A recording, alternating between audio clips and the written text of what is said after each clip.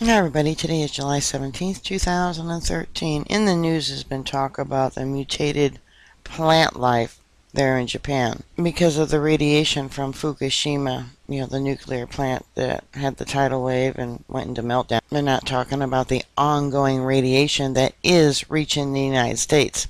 Oregon mutated corn near Portland, Oregon. This is from Facebook and it says with permission.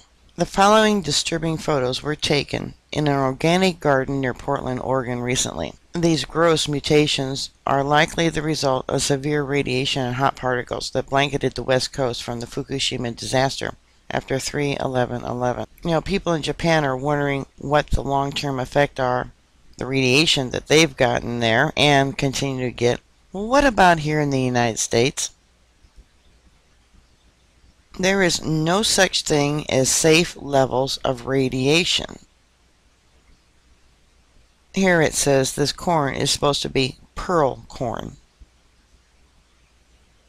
And evidently they found mutated apples as well, and they're going to save them.